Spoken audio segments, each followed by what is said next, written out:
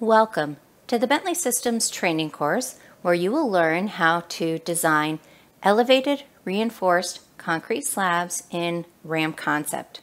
We're at the point in our workflow where we've already performed the calculation and reviewed the analysis results, and we're taking a look at our reinforcement detailing. Now, upon performing the calculation, I did get a couple of warnings that the program bar spacing was too tight. So let's go ahead and take a look at that now. In my layers menu bar area, I'm going to select reinforcement, and let's go to the individual bottom bars plan. Now here, if you select any warning within RAM concept, it'll go ahead and highlight it on the screen. Now what I'm seeing so far is that the program reinforcement spacing, specifically for the bottom bars in the upper slab area, might be a little tight. And to alleviate this warning, what I can do is attempt to create some distributed user bars in these areas and see if that gets me away from that situation. Now I have a couple of tools available to me in order to create distributed bars. But before I do that, let's go to the layers menu bar area, and I like to do my modeling on the bottom bars plan. Now in the layer specific toolbar, we're going to see a couple of different tools that I can use for distributed reinforcement, and it depends upon my modeling preference or what makes sense for my geometry.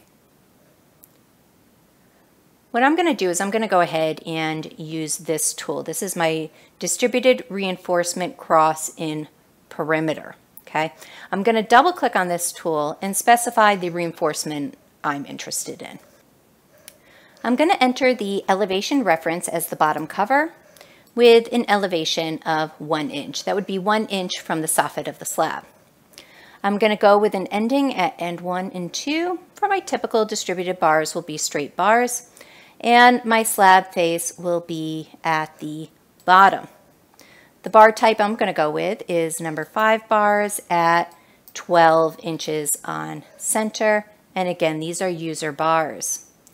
Once I specify all my properties, I'm going to go ahead and click OK, and then I'm going to create a cross within my perimeter. Now each of these distributed reinforcement tools will ask you to click in different areas, and we typically give the description of how that works in both the visual on the icon and also with your cursor.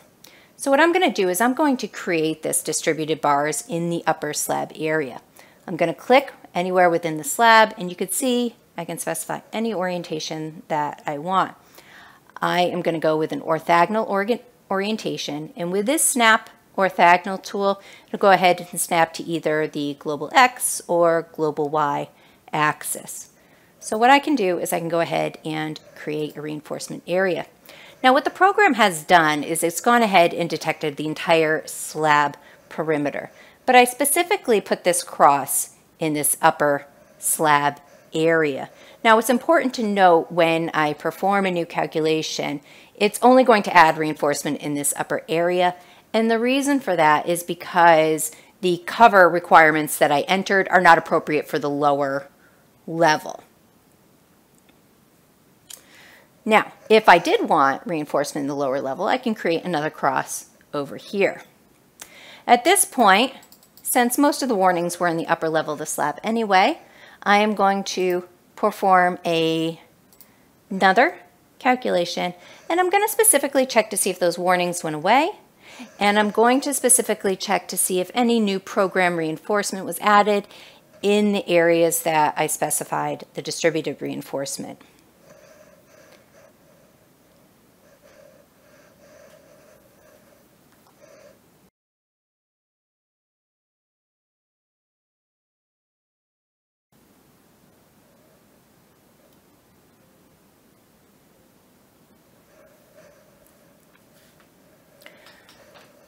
So now after the new calculation has been performed, we're going to see whether or not program reinforcement bars were added. Even though we created some distributed bars, we're also going to take a look to see if our warnings have gone away or not. Looks like I'm still getting some reinforcement issues in the top of the slab, so I may continue to massage this information. In addition to that, if I did want to review my individual bottom bars plan again, I can go ahead and take a look at that. And then again, everything in orange would be my user-defined bars and supplemental reinforcement as program reinforcement bars were added during the calculations where that was insufficient.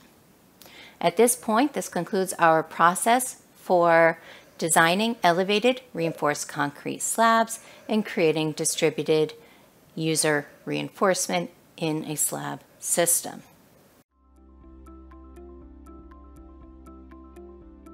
If you found this video helpful, please give it a like. If you want to see more such series, consider subscribing to our channel. Thank you, and see you next time.